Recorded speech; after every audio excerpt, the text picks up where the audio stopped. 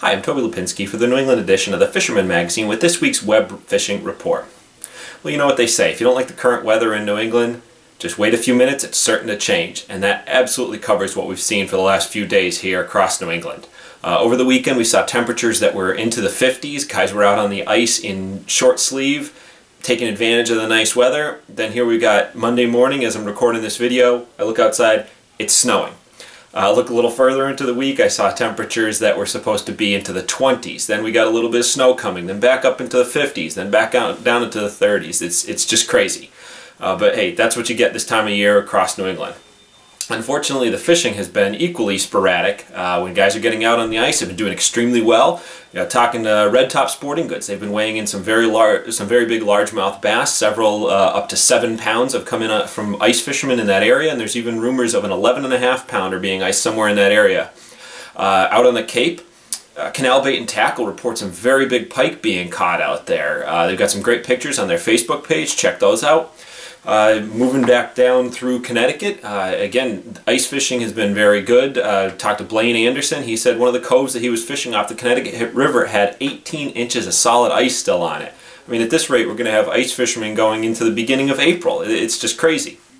Let's see, holdover striped bass. It's always a big fishery across New England throughout the winter. Guys hitting the bigger rivers that we've got. The Connecticut, the Thames, the Housatonic in Connecticut, some of the smaller places up in Massachusetts, the Providence River in Rhode Island.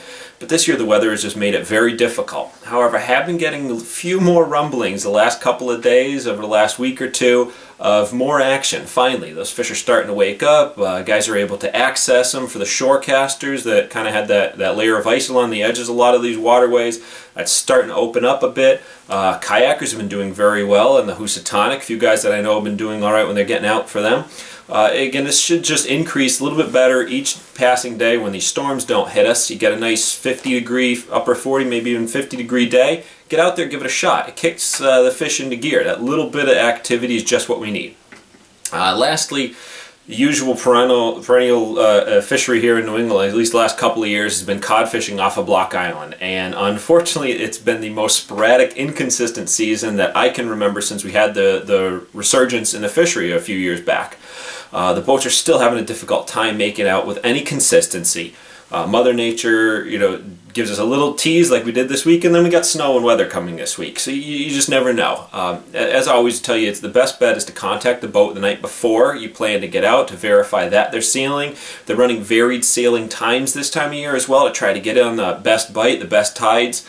The boats have been doing okay when they do get out there, getting word of fish to high teens, maybe 20 pounds for the pool fish.